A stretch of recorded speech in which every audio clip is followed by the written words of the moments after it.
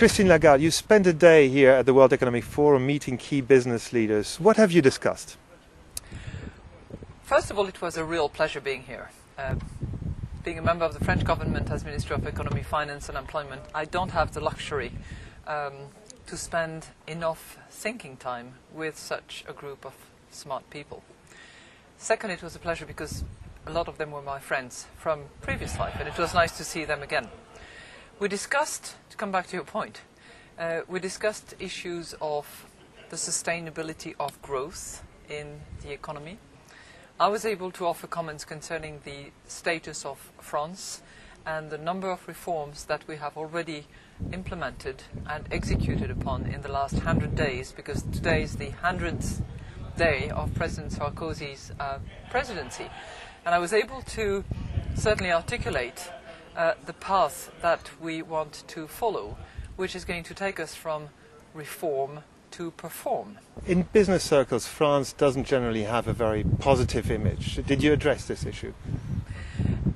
I think I did, implicitly, by indicating the number of reforms that we have already conducted, the trend that we are determined to follow, and the focus that we have now on productivity, work ethic, and playing our part in the global economy.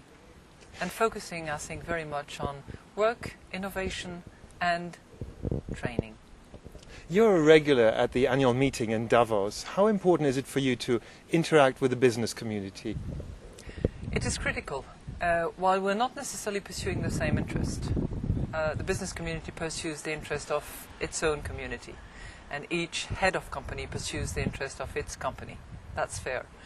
Governments pursue another type of interest that have to do with the general public interest.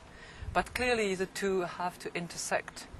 And it's by finding out what the intersections are that we can actually bring societies forward, by helping the business community to do its job, to create employment, to create wealth, to develop value, to innovate and to cause progress to be made, and by including as many people as possible as far as governments are concerned, and by making society more opulent and more opulent to all. Is there anything that you have learned in Davos that helps you in your new role as Minister of Economy?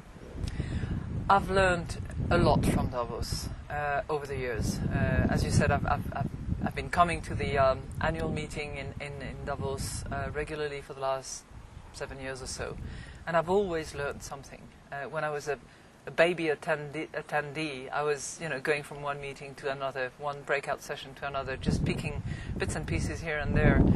As I sort of progressed in my own professional life, I've participated more actively by offering whatever I could contribute, and also listening very carefully to what others have to contribute.